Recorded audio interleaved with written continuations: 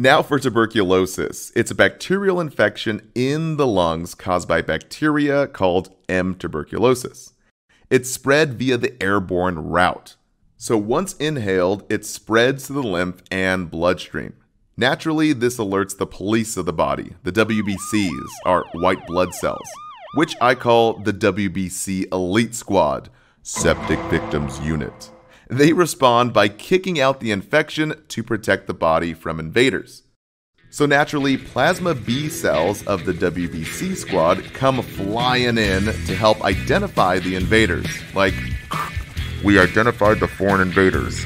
Engage. They shoot up the invaders with little name tags called antibodies, sort of like spraying them with identification trackers. These little antibodies help the killer cells, the macrophages and T lymphocytes, to properly identify the infection. So the macrophages typically gobble up the bad guys, kind of like a chubby cop. They love eating up every bad thing. They say, hey guys, I'm just here, to gobble up stuff. Yeah, give them to me.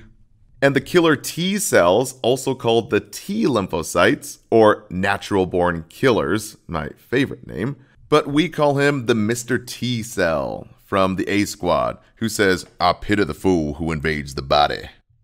Now, all these guys work together to try and kill TB, but can't. So they end up quarantining the TB infection into a little granuloma prison, which prevents the TB infection from spreading. You like that, did you?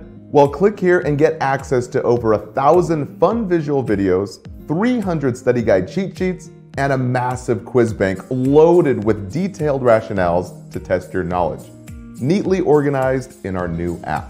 Click here to get started for free. Now, this shows up as a little circular dot on a chest x-ray, which helps with the diagnosis of TB. But a little side note here.